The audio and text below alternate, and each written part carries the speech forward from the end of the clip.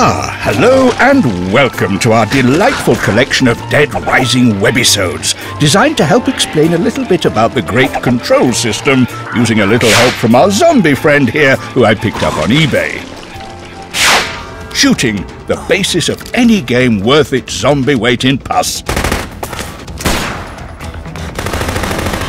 It really is a simple, intuitive affair that will have you removing zombie heads in seconds. To move to the over-the-shoulder view, you hold the trigger down. Then to aim the gun, point your Wiimote at your intended target and hit A to fire. Well, what are you waiting for? I said at the screen! If those ain't zombies, what would you call them?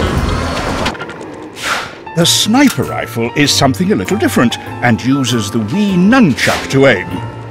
Now, somebody ate our last Wii nunchuck, didn't they? Let's try and avoid that this time. That's right.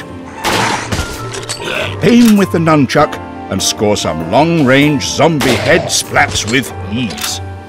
And rest assured, my dears, shooting is only the start of all the gory things you can do in Dead Rising. Take this little gem, for example.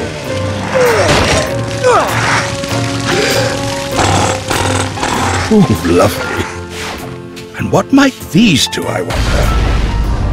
Excellent. Watch our next webisode for some more gruesome details. And you, back in your cage.